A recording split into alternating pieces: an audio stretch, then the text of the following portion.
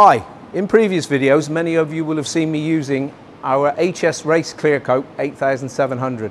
Today I want to focus more specifically on the process of fading out, defect removal and polishing of this clear coat.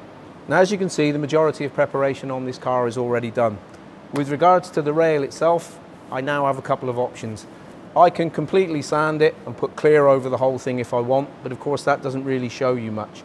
Traditionally what I would have done is lightly sand this area and make my fade out into the sanded surface just to give me a little bit more security when polishing the blend at the end of the repair. The process related to this clear though is slightly different. And what I want to do is clean it, polish it, clean it again to remove the residue, lightly sand it before a final clean and placing the car in the spray booth. Okay, so as you can see, I've actually got quite a defined edge there where I've stopped the sanding.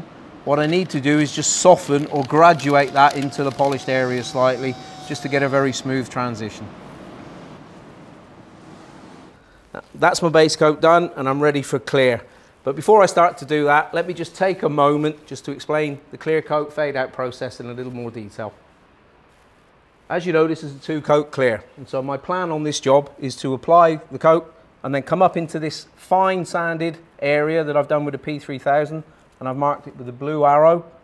I'll flash it off, I'll peel my paper back, which I've put there just to reduce the overspray a little bit and help me later, before extending the clear on the second coat to the area which has been finer sanded using the red arrow.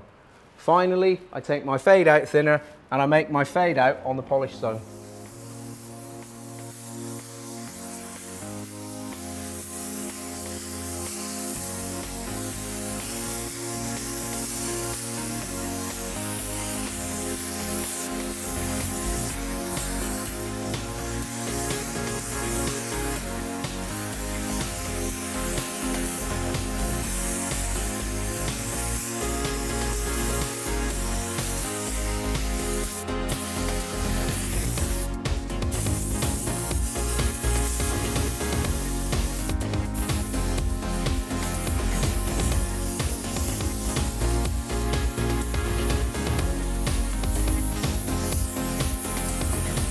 As you can see, I've worked, as I said, towards the blue arrow, using a reduced pressure just to keep the overspray to a bare minimum.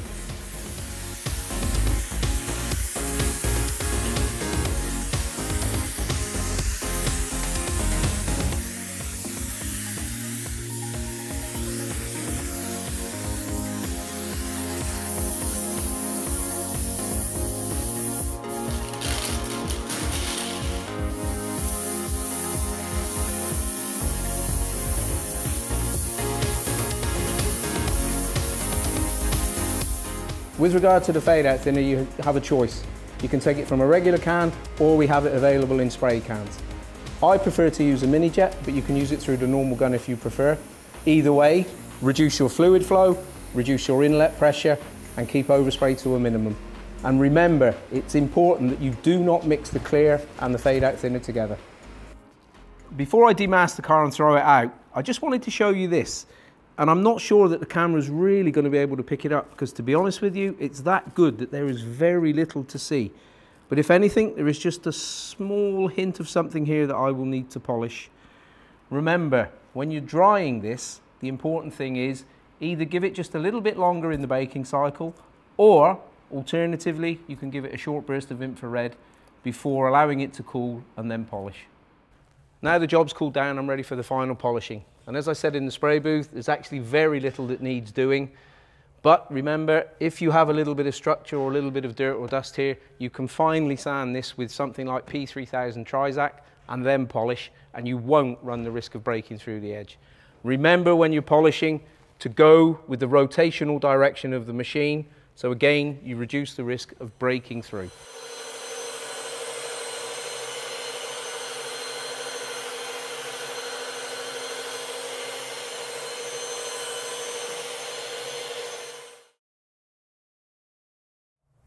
Now, I said in the introduction of this film that I was going to show you a little bit about defect removal and polishing of this clear as well as the fade out.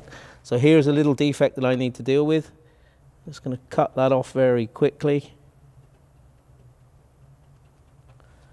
That's got that. Okay, good, that's the defect gone, and that's now ready for polishing.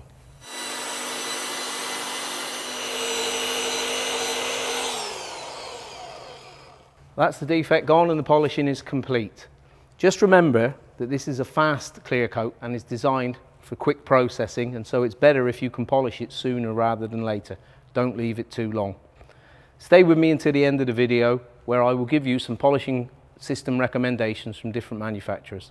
Finally, I just wanted to take the opportunity to remind you that this fade out thinner and this process works extremely well with our Speed Clear 8800. Thanks for watching, see you again.